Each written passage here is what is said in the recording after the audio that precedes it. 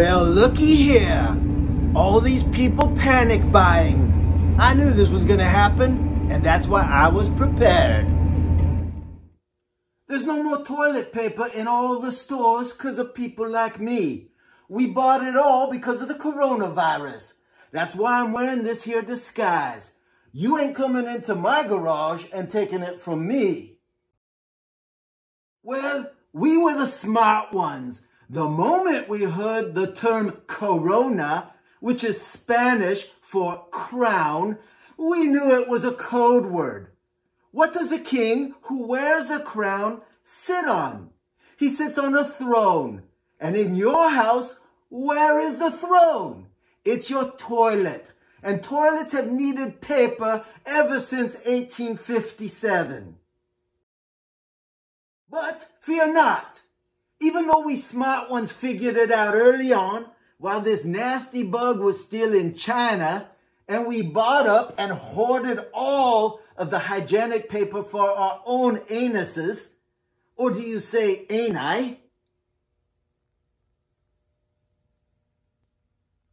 I'm going to teach you a little trick I learned when I was a young private in the U.S. Army during the Cold War on how you can make your remaining toilet paper roll last through this entire plague.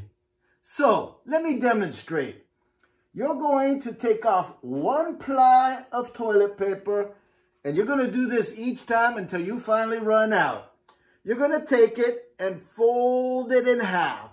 Then you're going to fold it again in half. Be careful because it's most delicate. Now, the corner, which is all together, don't do another corner on the ends, but take the middle and tear off the corner. Now, you got to keep this paper, this little piece you just took off, because it's most important at the end. Place it somewhere where it doesn't get lost. Unfold this paper, this ply, and then you have a hole in it. Now, stick your finger inside, and then after you do your business, number 2, you're going to stick it up your anus and wipe thoroughly and pull everything out. Now you got it on your finger. You're going to take this like an ice cream cone and push it up and get all that nasty stuff off and wipe your finger clean. All right. Then discard this disgusting piece of paper in the toilet, your throne. Okay? And remember I told you to save this piece?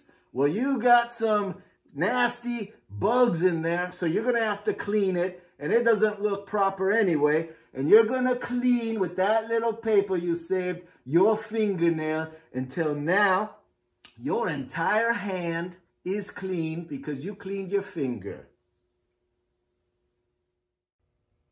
Let me leave you with this.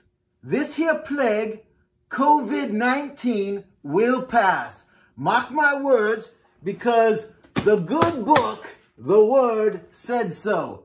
This is merely just one more birth pang that Jesus warned us about as we get closer to the end.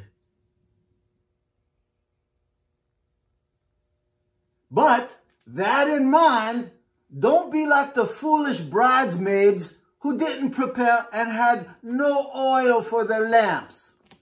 That said, stay away from my garage and my toilet paper stash. This is Donald, King of the Castle, signing off.